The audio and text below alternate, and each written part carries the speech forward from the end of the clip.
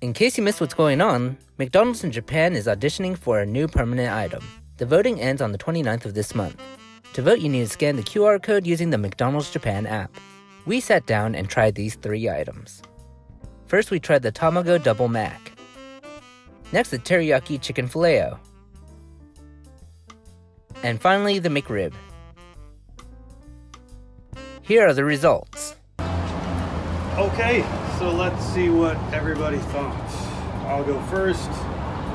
I had pretty high hopes for the McRib sandwich, but ultimately felt the barbecue was just a bit much.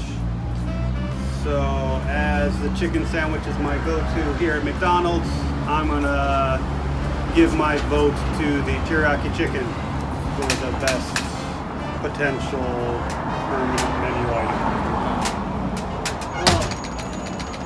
Barbecue was a bit much, but I love barbecue, so it was perfect for me.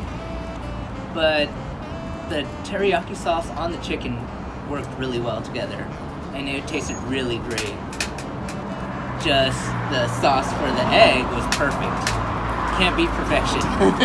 With the pepper sauce, with it was like pepper and mayonnaise. I don't really know exactly what it was, but it was really good, and it went perfect with the egg. So the egg got to my choice. Stu? The McRib leaves much to be desired. It's I don't know what it was, like the porky burger thing. It's no good for me. Too sweet, barbecue sauce, too much. However, chicken teriyaki burger was sweet, but it was good because chicken burgers are good, right? But yeah, I was surprised because I looked at the pictures and thought, yeah, that egg burger's gonna suck. It turns out it was the best. Pepper sauce was real good. Mixed well with the burgers. Also quite peppery, so yeah, egg for the win. Okay. Egg has it. Yeah, egg gets our vote then. Okay. Well, thanks for joining us, and see you next time. See ya. Yeah.